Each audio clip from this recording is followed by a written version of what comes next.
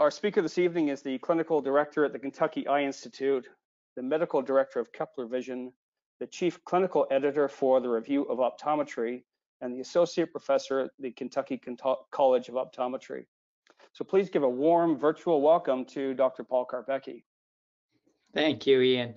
Thanks for that warm virtual welcome as well, whatever that is. But I appreciate that. Great way to start. And it really is amazing to hear all the countries that are watching. And thank you for making time. You know, I'm sure different time zones and says a lot. And to have, 400 involved really is impressive. It says a lot about the profession, actually, that they're, continuing to learn and advance. And thank you to Conan Medical for the opportunity to get to present. I've had this technology for about a year. So you'll notice some of my cases at the end kind of are cases I've had more than a year ago, but then the technology helped in terms of the discernment of what was going on. But as mentioned, I practice in Lexington, Kentucky, and this is a vital technology in my clinic. So it's a wonderful opportunity to get to present on it. I have to really start with this, and we're going to have a number of, poll questions as we go through as well. But this is probably the first best slide I could begin with. Marcus Gunn, obviously, as we get into pupil testing, is kind of the key to this. Marcus Gunn was a Scottish ophthalmologist who developed this, the ability to look at pupils and discern neurological issues. He was born in 1850 in Dunnet, Scotland. He died in November 29, 1909, so over 100 years ago in Hindhead, England.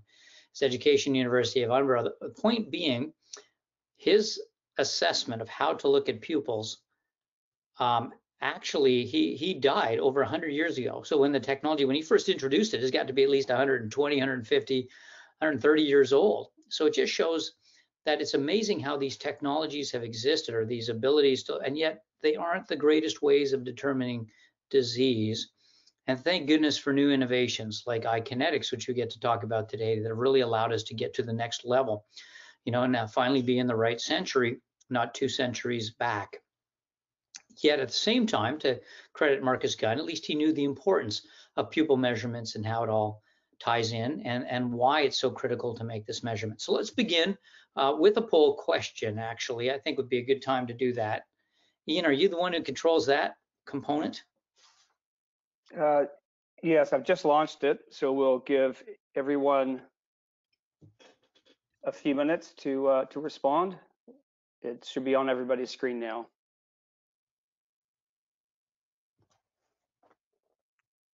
Pupillary light reflex testing is, select one of the following.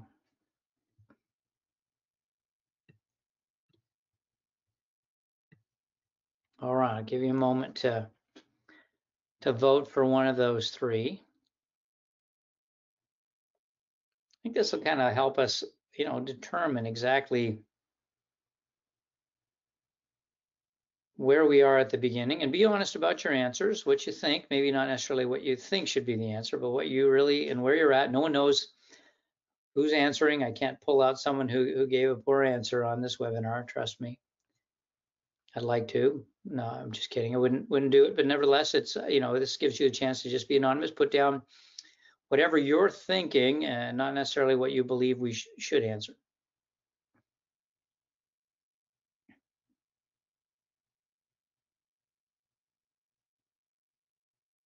All right, we've got a majority voted, so I'm going to go ahead and close this up. All right. Ian, can you share any of the data yet? There it is. All right, now I've got to make this bigger somehow. I'm going to have you read it, Ian, because I can't see I can see pupillary light reflex testing is ... but I can't see the actual answers. Yeah, no problem. So 18% said it's an old technique that's not clinically valuable. 54% said it's routinely delegated to my techs with confidence. And 28% said it's better performed by my MD colleagues. Ah, interesting. Great. Well, all right. Got a good, honest crew, which is great to have. Let's hit this a little bit and kind of touch on some of those as we go through it. So I'm not going to get too much into this because every one of you have seen this slide, whether it was back in school, and I have some classmates I know that are on the call, and where we were back in school, so my Canadian colleagues, and really, we did see this slide, although I don't know how much we paid attention to it, and yet it is kind of a critical one today because we realize how important it is. But I don't want to go through every aspect of pupillary light reflex other than to take you through a few key things. There's both an afferent pathway and an efferent pathway. And of course, that eventually gets through the Edger-Westphal nucleus.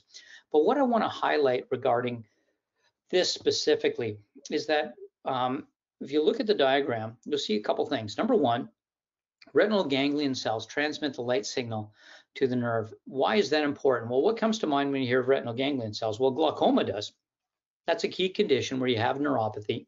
And with that, you have that increased ability to affect some of the pathways through the optic nerve. And actually, it's the retinal nerve fiber layers, and in particular, the ganglion complex. And that's what retinal ganglion cells are. We used to think the retinal ganglion complex was related more to the macula. Today, we understand it's more related to the nerve and the pathways, and likely one of the best predictors of glaucoma.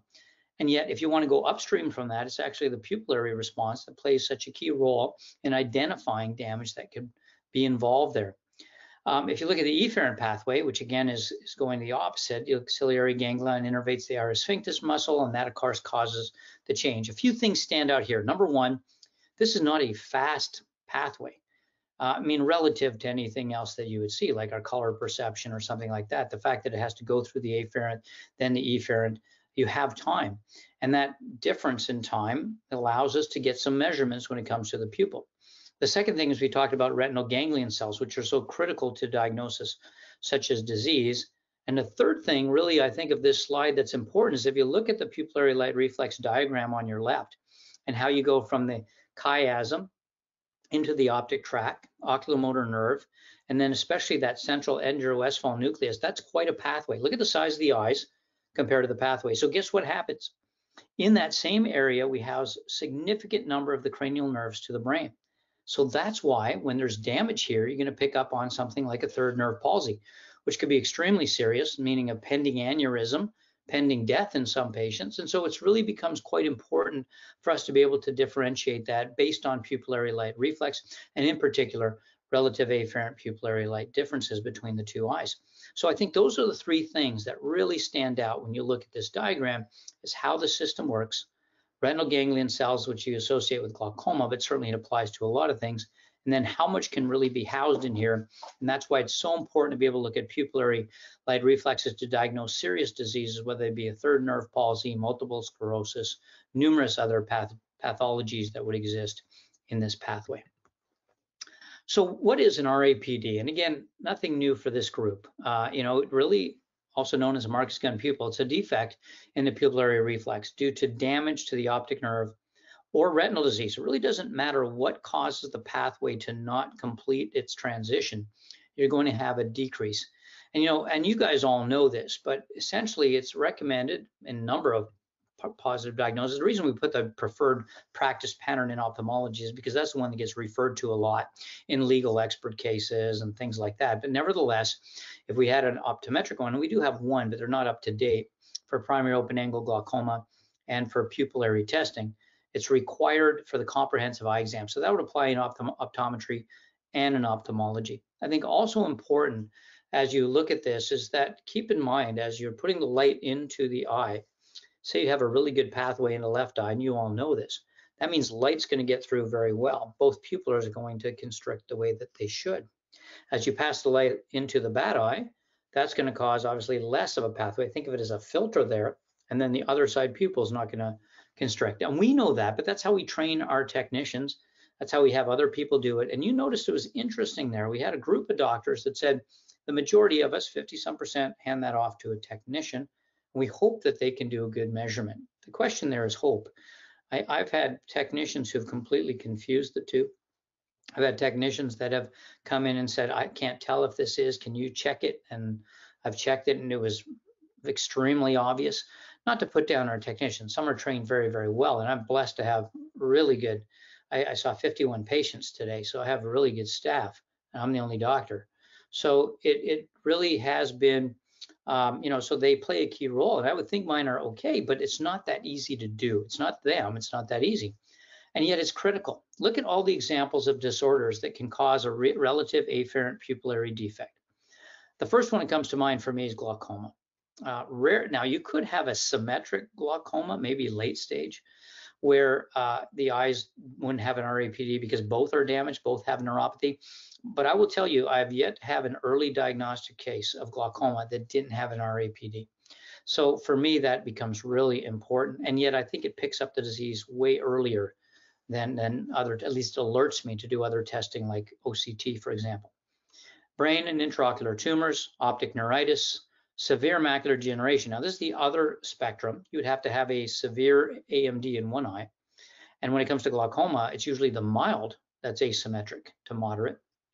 Retinal infections like CMV, MS. I have one of the top MS researchers in the country, or perhaps the world, at the University of Kentucky, and he has sent over patients to have this test done for his MS studies.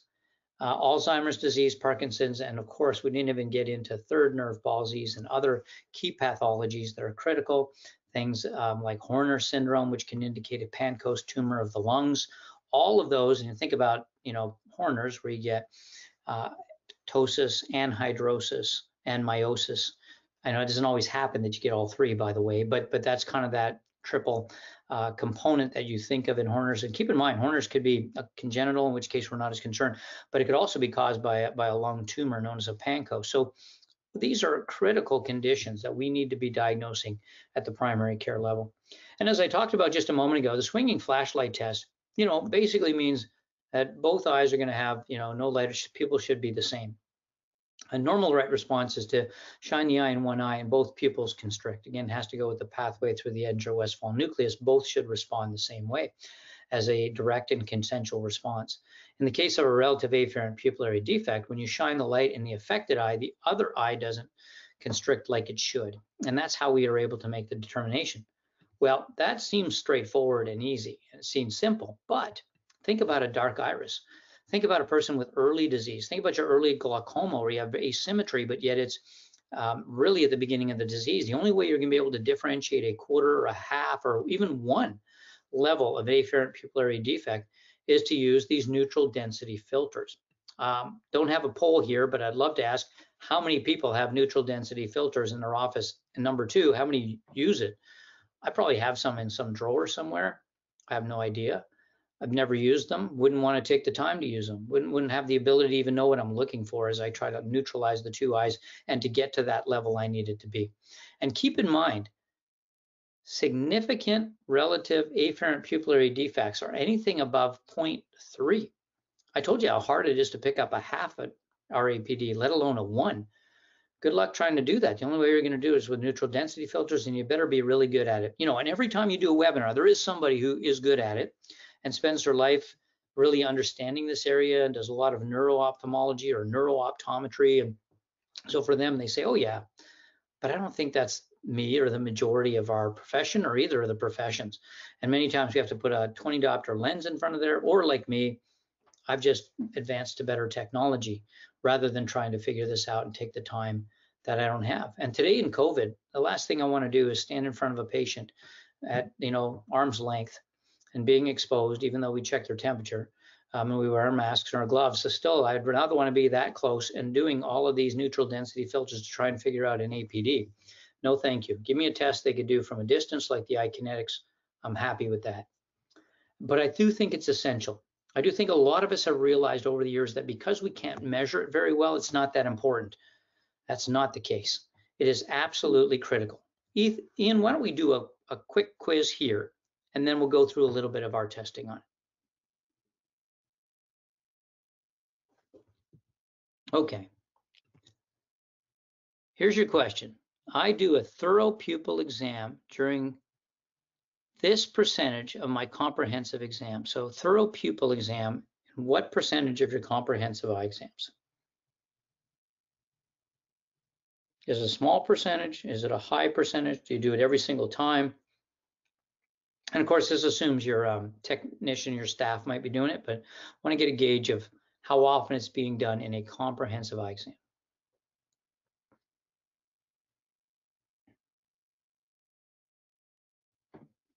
All right, I'm going to leave the poll open for another 30 seconds or so.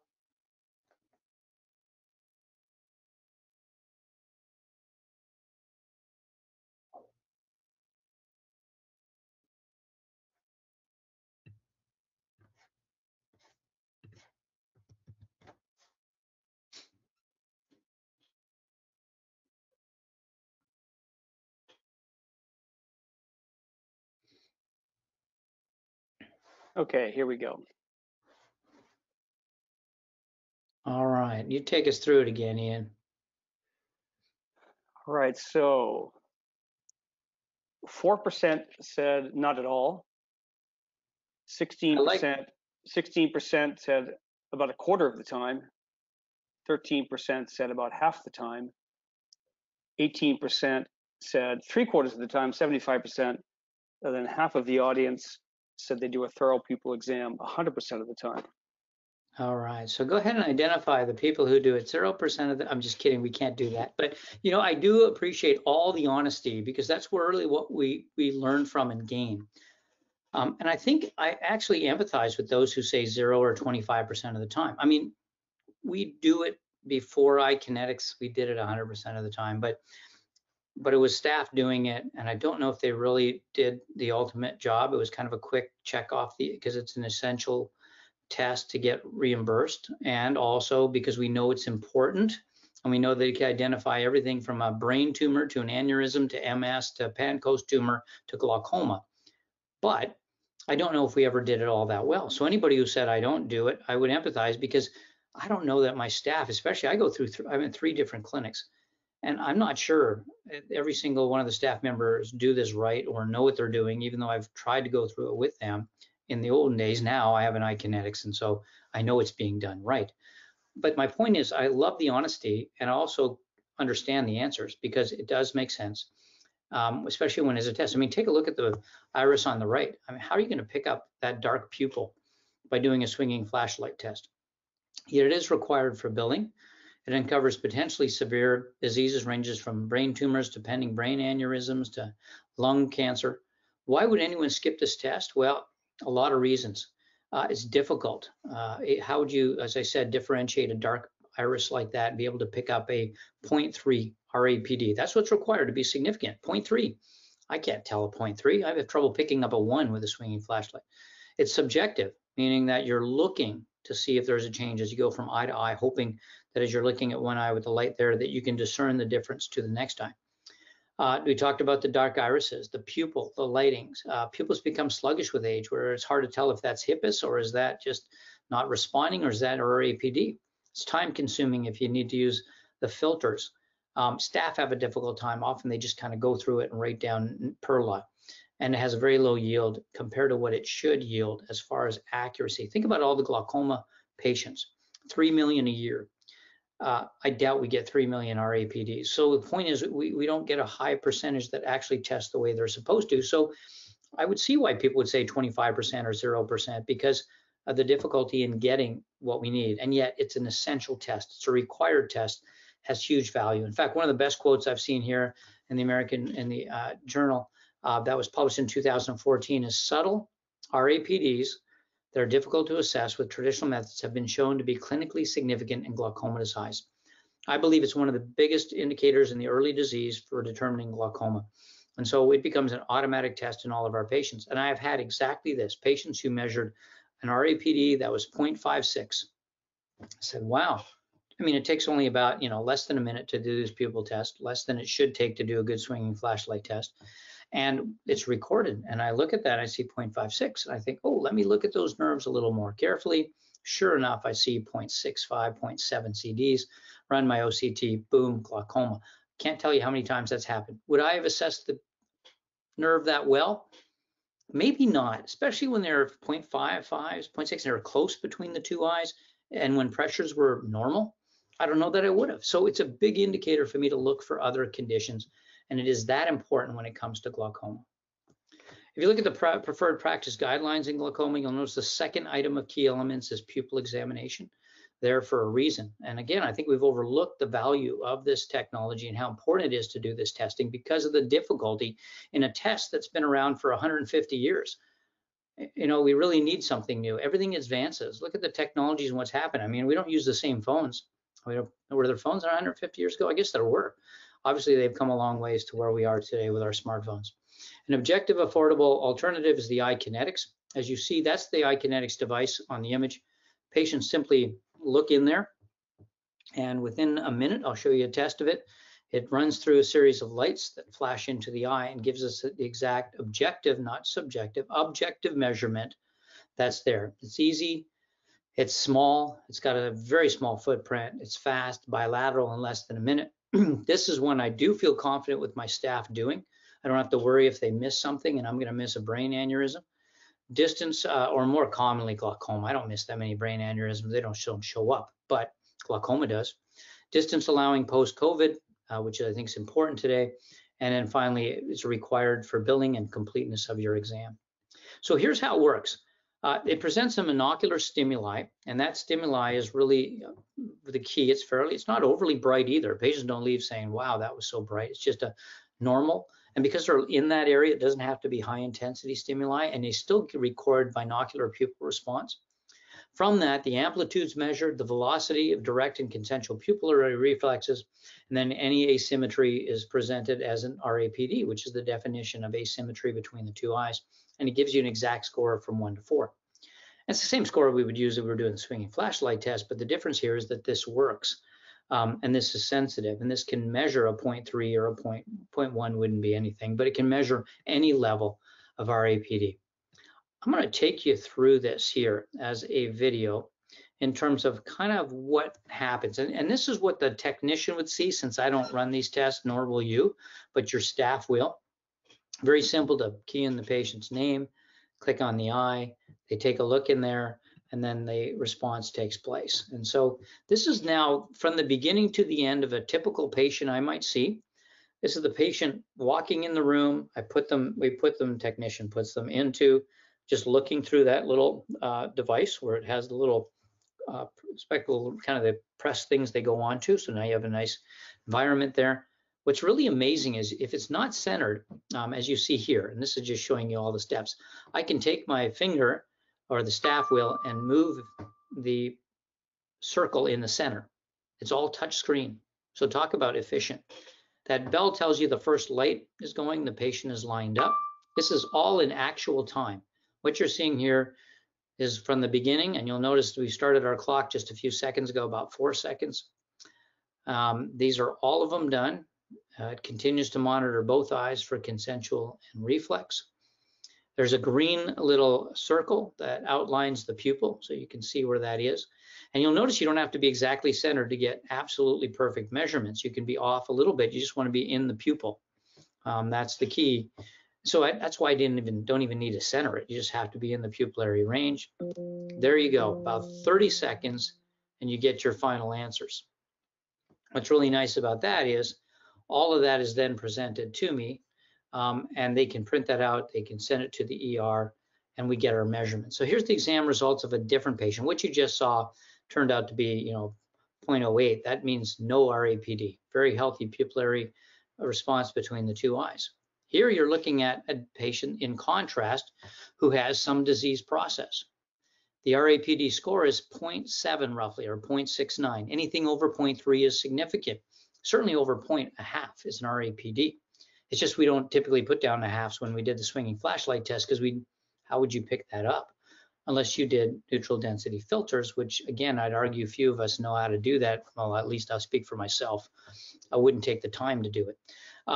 Nevertheless, you can see here a clinically significant RAPD in this patient. You can see it's about 0.7. You can tell that it's in the right eye. Now, there's a lot of information in between. A little box tells us, all the information that's present. It tells us where the RAPD score is. It gives direct mean, all this data. But really what I focus on is, number one, the RAPD score, which is the same as a grade 1 RAPD, 2, 3, 0.7 in this case, or 0.69. It's the amplitude of constriction, percentage change, amplitude of constriction, latency, max velocity constriction, max velocity recovery. Now, you can also use it for most of your perla too. You can look at your pupil size, equal, reactive, light, dim. So you could get your measurements for everything you need for perla here. But the important data for me in terms of pathology is the RAPD and an objective measurement of it. So this patient I would think has a pathology. I'm going to look at their optic nerves extremely closely. I'm going to look for glaucoma. I'm going to look for, their eye movement a little bit more carefully myself. That way I'm not doing all these tests on every single patient. Like, I'm not going to do an EOM on every patient that walks in. It's already kind of done. But if I've got an RAPD, I'm going to be looking for palsies. I'm going to look a little more carefully at how that eye moves. I'm going to be asking them about diplopia. I'm going to be looking at the optic nerves. I'm going to ask them if they've, if they reach for the milk and it falls out because I'm worried about multiple sclerosis.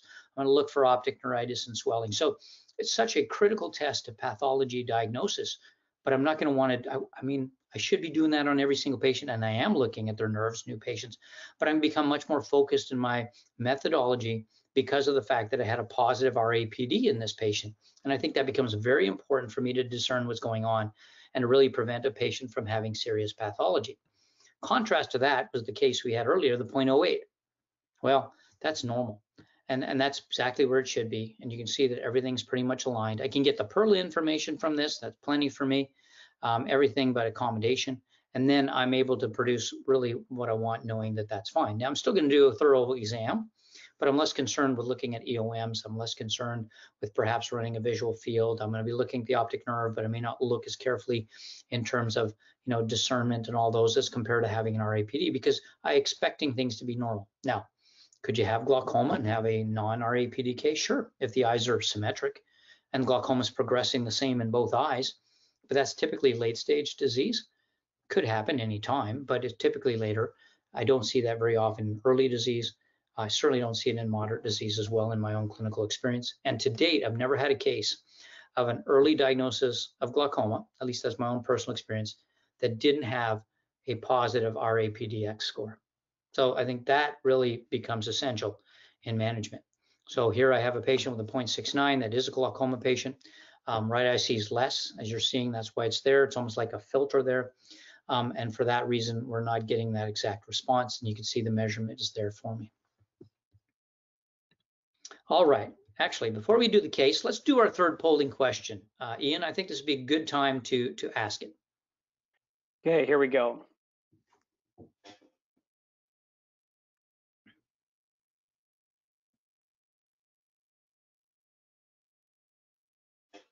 All right. On average, I find an APD. Be honest, if you're using a swinging flashlight or your staff is using it, how often do they find an APD?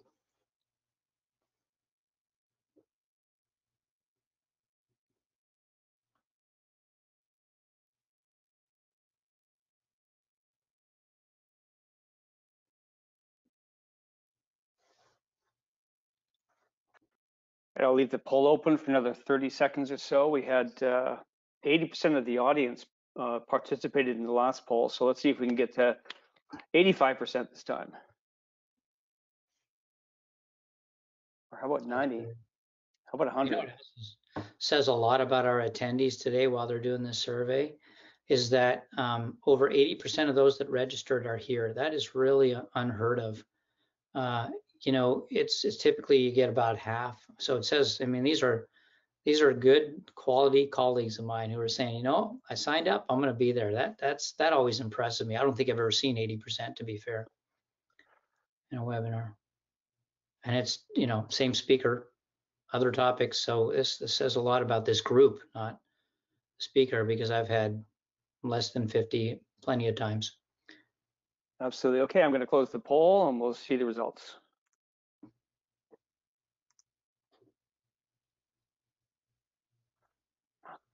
All right, so this is interesting. So on average, I find an APD almost never was 49%, so half the audience. That is it right there. I wouldn't even go on. That says it all.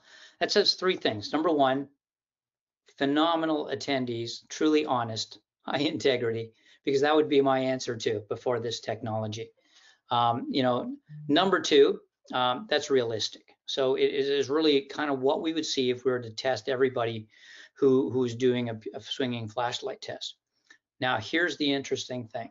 If you take into account the percentage, this is number three comment, of RAPDs that should be present, assuming a diagnosis of glaucoma, how many happen, number of exams done, in terms of per doctor, that is over the course of the year. Optometry is seeing about 88% of comprehensive eye exams in the United States, for example, and Canada, North America.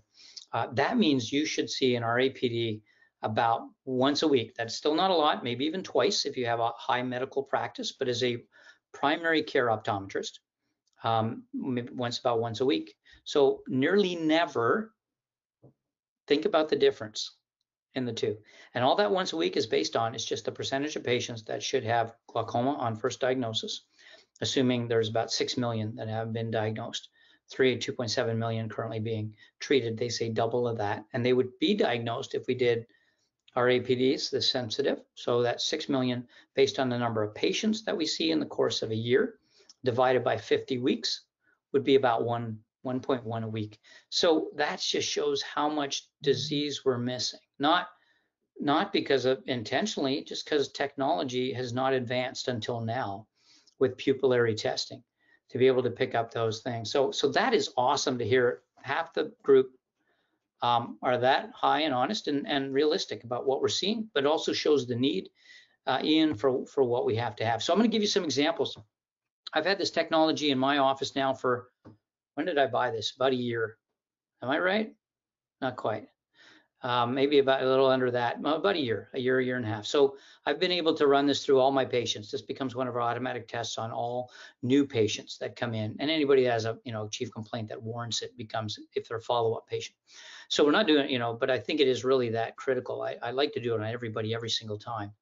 68-year-old African-American male coming in, and both my cases are African-American patients, not by coincidence, just I do have a larger population of all patients that come in the glaucoma category into my clinic, but it just so happens these were two of my first patients that I was able to do some testing on that I then collected these cases. So not much in terms of the present mental history, as well as the family medical history. Initial presentations 20/20 in both eyes. IOPs were high normal 21, 22. CDs didn't seem like any significance to me at 0.6 at both eyes. Now, what's interesting about this case is that this patient was seen before. That's why I tried to figure out when I bought the EyeKinetix. So 2017 would definitely be before I ever purchased this. But nevertheless, here was their original OCT. Here's the original finding, ganglion nerve complex, everything I could find completely green. And normal in terms of what is going on there back in 2017. Now, the patient, over the period of time, visual fields were at the normal level. Fundus photography was taken so I could capture the optic nerves. Pachymetry, a little on the thin side, I would grant you that, with 505 and 510. So the question is, should I treat that patient? And I think if all of us, well, I don't know, you guys may have your own views. I'll tell you what I did. I mean, looking at that, I didn't see any significant pathology. CDs were symmetric at 0.66, 0.6 and 0.6. Vision was fine. Now, I do have a mother, which, maternal parent is critical with primary open-angle glaucoma, but I really felt like this is one to watch. I was a little concerned about the PACs. I didn't have other technologies at the time, histories, etc. But nevertheless, I said, let's watch. I don't think we need to treat this at this point. I do have the 1-year follow-up, which seemed fairly normal too.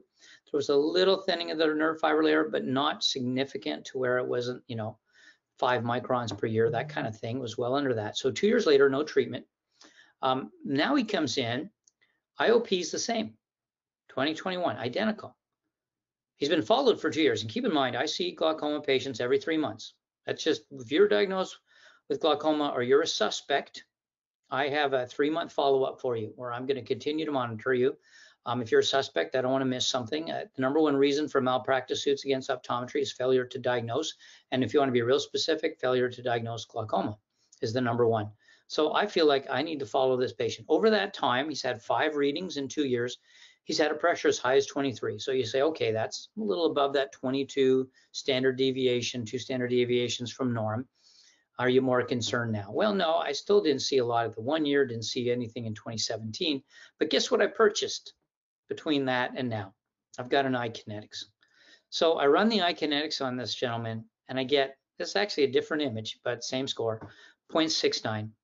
Different patient, different image, 0.69. I think, wow, I didn't notice that before. I didn't have this technology. Guess what we did on every exam he came in? Swinging flashlight pupil tests. Went back and looked at them. Normal, perla, equal reactive, no afferent pupillary defect. To be honest, if I did it and it was a 0.7, I wouldn't pick up an RAPD either with a swinging flashlight test. Just don't have that ability to pick up that subtle of a difference. So no fault on the technicians, fault on the fact that, you know, this technology Marcus got invented belonged 100 years ago, doesn't belong today. And so it's not going to pick up these subtle technologies or subtle changes like technology will. Look at his optic nerve head photos, 2019, just to show you completeness there. I mean, I'd say that's probably a little more than before, you know, but I'm not seeing a transheme. I'm not seeing asymmetry that I would think would have told me what was going on. But yet the retinal nerve fiber layer, the ganglion complex, the retinal ganglion cells, that's where the asymmetry is in a relative pupillary defect. So you wouldn't be looking at the optic nerve and saying, why is there an RAPD? Those nerves look the same. There's many more sensitive nerves in the bundles that go from there in your nerve fiber layer that can have an effect, that can change. And that's where the asymmetry comes in that gives you the RAPD. So I wanted to show you these fundus photographs just to emphasize that key point. And guess what? Visual fields within normal limits. And I would say his optic nerves are within normal limits, even though it's a large CD. I'm not seeing notching. I am seeing cupping. I'm not seeing asymmetry. So thank goodness I got one test that told me I need to look more carefully. Now we are seeing changes, especially in OD. The retinal nerve fiber layer is starting to show significant changes. We're getting down into that under 75 range in retinal nerve fiber layer from above high to mid 80s, you know, over that time. And again, the visits in between were normal. I do my OCT on a suspect once a year. If it's a high suspect, I might do it a little sooner, like with a positive RAPD, for example, and EyeKinetix. I might move that up. But in general, it was once a year back then when I didn't have this technology. Didn't show up on either of the visits. Here it is, 2019, significant difference. What did this teach me? It taught me that technology really helps identify disease and that glaucoma is almost always this way. I wouldn't say 100% because there's going to be some rare case where it's symmetric at the beginning, I'm sure. But here is the asymmetry we typically see with one eye over another, and that's glaucoma. I wish everything would work exactly the same, both sides all the time. That's not how nerves function. And notice this poor gentleman's also starting to have, and I got OS and OD flipped, sorry. So OD is on your right. You're seeing now the beginning of probably a nasal step and an arcuate defect. So I think a couple things are good. Number one, thank goodness I had EyeKinetix to be able to identify there was disease here and to look more carefully. Number two, the disease can progress like that and can change even though things seem really normal. Number three, wish I had an EyeKinetix in 2017 or 2018 because I probably would have picked up on that and been a little more likely to start treating the gentleman sooner. Now, here we are in 2020. I have seen the same patient doing fine. I've got him on good glaucoma medications. His pressures are hitting my target. His visual fields have not progressed. So thank goodness it's a slow progressing disease. But here we have, you know, visual defects. And if I had that technology sooner, I probably could have prevented it, but I'm still okay. He's not noticing the differences. I'm not getting rapid progression. I think I have him in a really good place and he's going to do fine. But it's just a great case to help understand so many of the intricacies around how our pupils work and how they interact with our nerve function. Second case, a 41-year-old African-American female, young patient. Now, she's referred over for a second opinion. Now, my clinic's all referral based. I don't do any primary care. I don't have spectacles or contact lenses. I have some bandaged lenses and some sclerals, and I try some new technologies here and there, but it's not my primary clinic. I typically focus on those referred in, and I get glaucoma patients, but I'm mainly cornea. A referring doctor wanted to start medications, but he said, Paul, I'd love for you to take a look. I'm not sure if I should begin. And what really convinced him to probably start, and you look at that last case, he probably, if I'd started, I would have been better there, but not really. I think if I saw that same OCT without EyeKinetix, if I saw all that I saw in 2017 in the last case, I probably would have treated the same way 95% of the time, unless something triggered a difference like an EyeKinetix. Positive family history. Mother had glaucoma, maternal parent again. That's why I wanted this case. Look at the how aligned these cases are. No current ocular therapy, no systemic diseases or medications. Okay, take a look at what we're seeing. All right, look at the optic nerves. There's a little bit of cupping. Might look like OD is showing a little larger CD than OS. But 2015, pressure's 24. Yeah, I'm a little concerned. You know, I want to know what the pachymetry is. I want to know what hysteresis is. Want to get a few ideas to see if that is significant. Because if I had a pack of 480, I'm going to be much more concerned. IOP Goldman was 10 to 23. IOP with with our aura much more accurate. It was actually a little lower at 21. Normal and NAP angles were 4, so definitely a primary open angle glaucoma. All right, what else would I want to know? Well, I want to know the visual fields. And so there's, you know, visual field sign off again. That's my signature down there. So I looked at this one. Everything looks perfect. I'm not seeing any significant depression. Maybe 2 decibel to -2. No, not enough to count. So I'm okay. And repeated test was similar. Few, you know, testing errors the first time, a little better the second time, but I'm not seeing any pathology based on visual fields. So then I run OCTs. And OCT is, again, sometimes I look at a nerve on the OCT and I look, wow, that CD looks a little, well, not too much different, maybe a little bit larger, especially in that left eye. It looks like it's closer to the rim, but really, if you go back to that picture and this one, they're almost identical. And then most important thing for me is looking at the average retinal nerve fiber layer thickness. So up here in the green, I see that I've got, as I magnified over here on your right, 97 microns, 97 microns, 92%. I'm thinking probably don't need to treat. But here's a case where the primary doc was ready to treat, pressures at 24. Pachymetry, by the way, just for purposes, since I was about 550 or average. Mother had glaucoma. All the pressures end up being above average. CDs probably 7 to 8, larger than our last case, which started at 6.6 and 0.6 and was very symmetric. Here we're like 7s to even 8 in the left eye, 0.8s. So how many we would treat it? Well, the doc I talked to said, yeah, I'm ready to treat this patient. I'm thinking 41 years old. We got a lot of time here. Let's watch it. Let's take it easy. Let's make sure. And so fortunately, that's the key. But what really helped me to make that decision, I mean, you have some factors here that could weigh you either way, and you're making the decision on this webinar. African-American race, that's a positive. That could be more likely glaucoma. Positive family history, mother, that's a positive. You saw the last case that progressed within 2 years. You have suspect nerves that are 0.7, you might argue on OCT almost 0.8. IOPs were in the low 20s, sometimes teens, but low 20s and teens, depending on where you measured it, but as high as 24 from the previous, mid 20s from the previous doctor, and from one of our tests up to 24. Do you treat? What else would you want to look at? Well, of course, you're going to want to look at pupil testing since it's a pupil webinar. And here we go, 0.04. That looks good to me. That's fantastic. Packs were good. Everything else was fine. Let's not worry about putting you on a medication for the rest of your life. I think that you're really showing that you just have a large CD. And I asked the patient, you know, do you remember if your mother went blind from glaucoma or was just diagnosed with glaucoma? I mean, I worked with a doctor a few years ago, an older ophthalmologist, very good in cornea and stuff like that. But if he had a pressure above 22, that was trying to treat for glaucoma. He was just from a different school. And so there are probably patients like that that were diagnosed. I remember I cured more glaucoma in the first 6 months I was there than I could ever have imagined. And so nevertheless, it's not the practice I'm at today, of course, it's a little ways back, but a few years. And so point being, you know, there are cases where maybe the mother was just large CDs like this patient, or maybe it was high pressure because ocular hypertension. This patient had 24s on one of the readings. So I still think she's a suspect. She comes in on a regular basis for testing. I think she's on a 3 times a year schedule.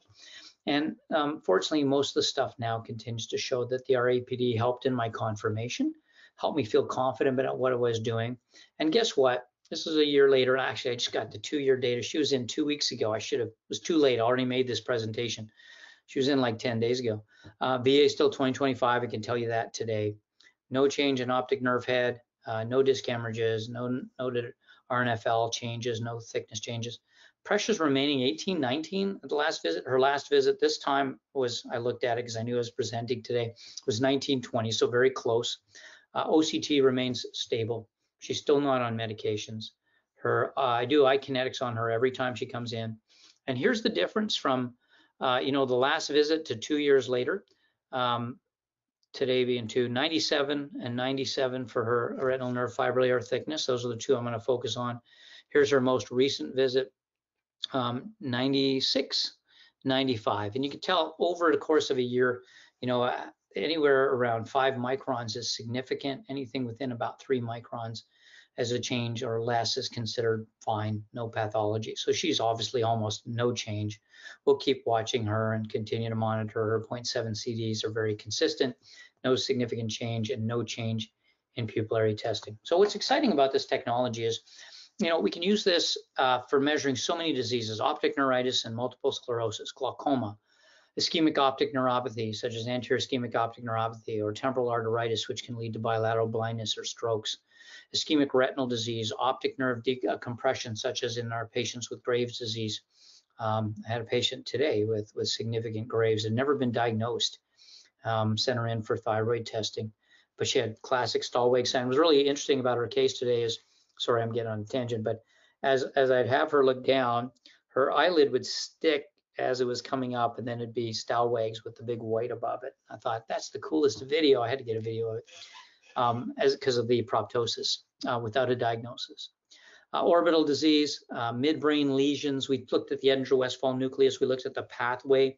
That was all midbrain controlled, which is where the majority of significant pathologies like a third nerve, palsy, would take place: pending aneurysm, trauma, concussions. I have a family member who's a college varsity athlete.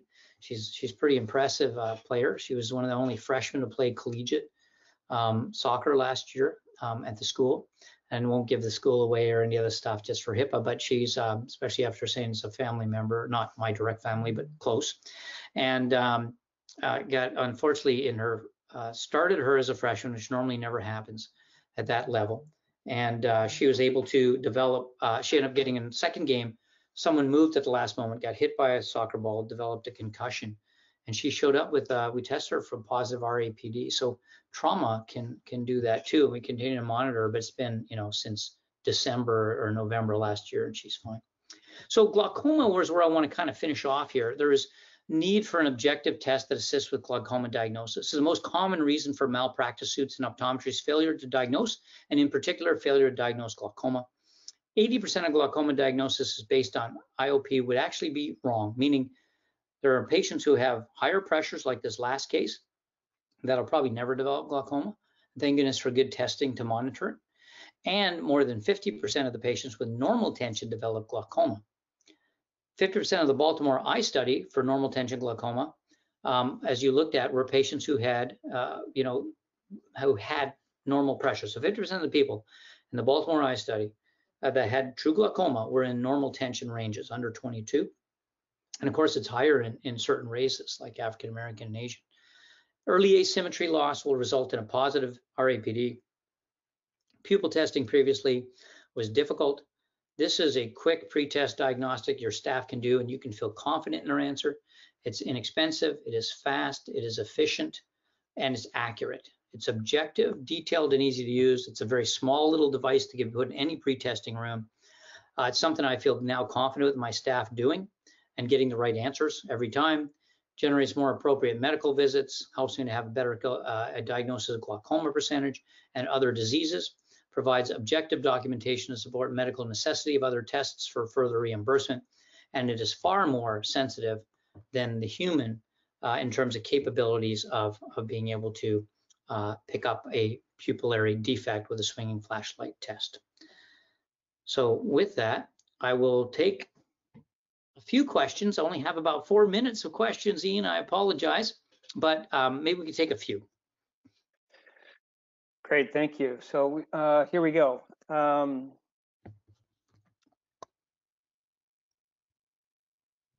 First question, unrelated to EyeKinetix, is what would you say normal RNFL thickness is on OCT? I would say, normal is probably, depends on age because it does thin with time, as you know, with OCT. But I think it's more change dependent than it is normal numbers, meaning I think some people are born with RNFLs that are 95 microns and some are born with 120 and 130. And so it's more important to see and measure the change. I have diagnosed patients who've gone from like 110 to 85 in like 4 or 5 years, or maybe 7 years, maybe it wasn't that fast, but still and it was that's green. If you look at your OCTs, that's considered green and normal. That's glaucoma. It was asymmetric, positive pupillary RAPD with EyeKinetix, and it was the change in RNFL that's more important than the absolute number. Now, from an OCT standpoint, anything under 70 is considered pathognomonic or pathological for a dry eye, for glaucoma, primary open angle, or other glaucoma. Anything under 75 is suspect. But I will tell you, don't get caught up in those numbers. Look at the exact number I showed you, the 97, 96, 95 that I had in that little area for average retinal nerve fiber layer. Look at this T-stent, and make sure that you're following that. And changes there are much more important than absolute numbers. All right, thank you. Next question. Does the instrument show any unusual findings in concussions? And yes. Great question. My niece, jeepers. So, what's really interesting is it'll pick up on any of that. And I've figured that when the patient no longer has this issue, unless there is traumatic brain injury, which they will maintain in our APD, but when it does recover, this is a great way to know if perhaps they could be good to return to sport. Now, that's got to have more studies. I'm basing it on just very few patients, but I am basing it on a very close family patient, and I do believe it really is what picked up her concussion. Hers was significant, and has been able to show improvements over time as she's continued to improve. So, yeah, I think it is. Now, traumatic brain injury, someone who's a veteran and fought in wars, whatever, and has shrapnel traumatic brain injury, that won't improve that type of damage. But concussion damage, I do think changes. And our APD is one of those reflexes that is affected because of the midbrain. And I do believe it's a great indicator for concussion. And just to echo your comment, Dr. Karpecki, from a company perspective, I agree with you that we need more data on this, but I think it is potentially interesting. I agree. We need more data on it, more studies on it, but there's something here. Next question is, how is this instrument different from its predecessor, RapidX? So that's a good question. I'll take that if that's okay with you, Paul. Please. It's smaller. It's much faster. It's much easier on the patient. The computer that runs the device is a calibrated instrument that also runs our color vision program, ColorDX CCT-HD, and it comes with a free trial, so doctors can actually use that. In the US, that's a reimbursable test, and they can use that for free for 90 days. So those are the key differences: smaller, faster, easier on the patient, and faster means less blinking, less time to blink, and it does a better job of capturing data even if there is a blink. So it's the algorithm is a lot smarter in terms of tracking the pupils and tracking blinks. Let's see, next question. What is the false positive, false negative rate? So you find an APD, but there's nothing else. So does that end up being an MRI or a neuro consult? Well, I think that, false positives, false negatives are very few in my experience. I mean, we did talk about the potential for an asymmetric disease. You would get an RAPD. If it was symmetric, which I think is relatively rare, you could have pathology, including glaucoma, that would not show an RAPD. But I don't know exact numbers. I will tell you, I've not had a single one of those cases in my clinical experience. Unless they get really advanced in glaucoma. And by then, I mean, we're going to pick it up. We don't need the sensitive test for advanced glaucoma. So I'm not aware of an early case like the cases I showed you today, where I haven't seen asymmetry originally. Now, yes, there are going to be potential for cases, not third nerve palsies, not and either the aneurysm pending. You wouldn't get a bilateral that I'm aware of. You could have a chiasmatic bitemporal lesion that could still give you symmetry, that still could give you a non-RAPD where you still have to do imaging, but that's why it's so important to look at pupils, visual fields, in addition to those two together, and even color vision like Color DX, for example. That's where that trifecta of neurological assessment is so critical. So, Conan has object field coming out. They have Color DX, and they have obviously EyeKinetix. So there's your neuro suite right there. And in cases where you have all three, you're not likely to have a false negative or a false positive. But relying on one test, even though I'd say it's extremely rare, I couldn't even give you numbers, one in a few hundreds. On one that could be a false positive, you're not likely to get 3 false positives. And this is a follow-up question. Do you repeat testing if there is a difference, but no, in other words, an APD, but no obvious reason for the asymmetry? I do. That's a great question, and it's important. If I get anybody above 0.3, I'll make that as their only way we're going to repeat testing. I actually like, as I said, EyeKinetix because it's so fast and it's more accurate on everyone every time just for efficiency. But I have some staff, because we have multiple staff we share, that are so used to swinging flashlight tests that I say every new patient, every glaucoma patient, I want only EyeKinetix, and they're good at doing that. But I also include any patient that's previously had an asymmetric effect, an RAPD above 0.3. I think it just kind of helps me to know, verify, to repeat. It's very consistent though, to continue to look for pathology. But I do like to find, kind of like a non-20/20, I got to find an answer. It'll bug me until I figure out what it might be. But I do repeat it every time they come in on those abnormals.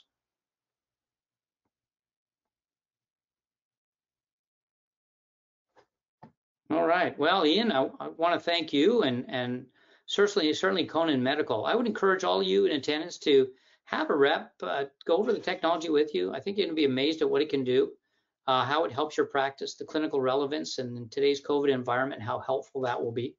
I want to thank all of you for making time in your busy schedules, especially in COVID, as we mentioned, where all of us are busier and different things. I hope that your families are safe, that you are doing well. And thank you for the time. Thank you, Conan, for putting on this program. Have a wonderful night. Thank you, Dr. Karpecki, and thank you everyone for being here. Be safe out there.